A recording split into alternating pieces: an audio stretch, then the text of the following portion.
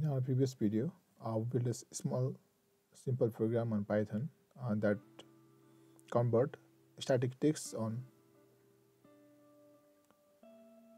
engine.c to a speech using a third-party library pyttsx3. Now, let's modify this program a bit and let's make this static to bit dynamic, where we can give input from our terminal, and this program will convert that text we given in terminal to a voice speech using pyttsx3 library.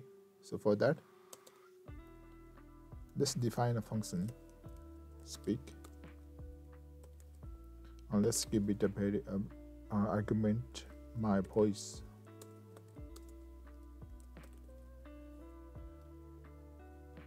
Now we need to speak it, we don't need it.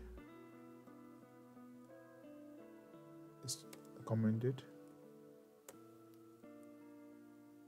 We need engine.c and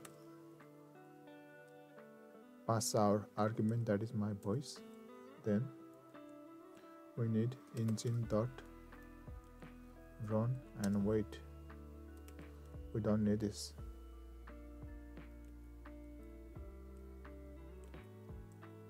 Sorry.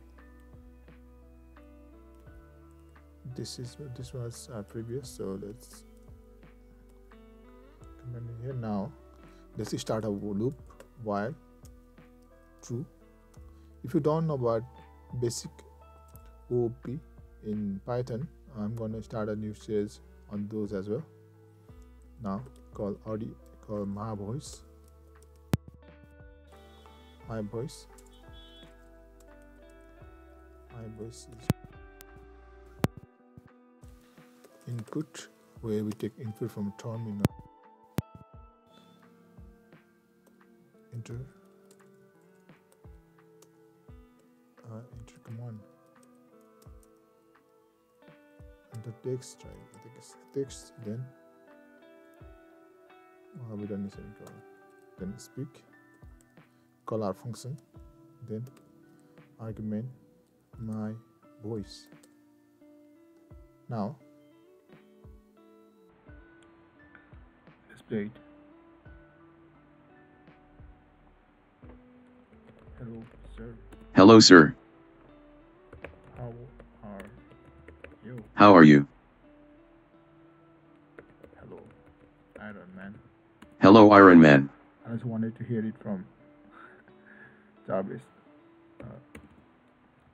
We are gonna build Jarvis on real life. WWE are gonna build Jarvis on real life. Please like and subscribe my channel, Yeti Code Camp. Please like and subscribe my channel Yeti Code Camp. Sorry, do not change it. Alright, so we done it. So this is for this video. Keep following, and we're gonna make this further in our next videos.